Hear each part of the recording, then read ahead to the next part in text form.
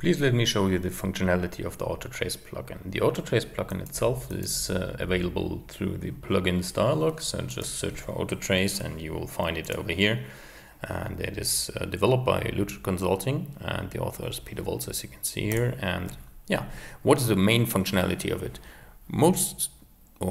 If you digitize stuff in QGIS, you rely on some kind of snapping. So normally you go over here, settings, snapping options, say, okay, I would like to snap to vertices and set segments. Use advanced mode, I recommend that, to vertex and segment, and yeah, go with a tolerance of 10 pixels. I like the pixels, that's it. So just for visual editing. And normally this fits quite well, but let me show you something.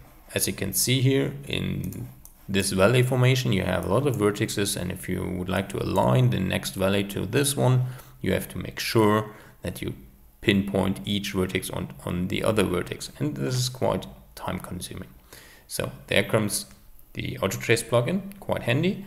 Just select it, and what we are doing now, we would like to digitize this next valley over here. So I'm starting here really easy, just to show you the main idea behind that. And now you can see my snapping options comes into place, and then I press here to snap to the first vertex, and then I will follow the line very briefly, and I'm not hitting anything, just pressing down the shift button, and then each vertex is snapped, and you can see it.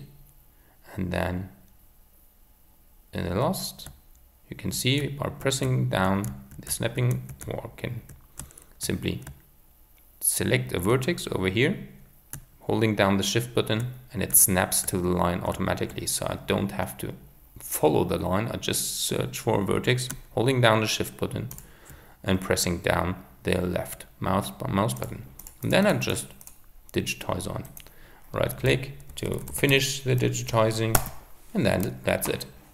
So now I have here the new feature, and I will just save it. And now I would like to make the topology check. So the topology checker is a plugin itself as well.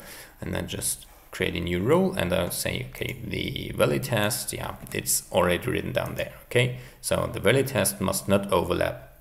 That's the rule. And I just say, okay, and now I will make the validation.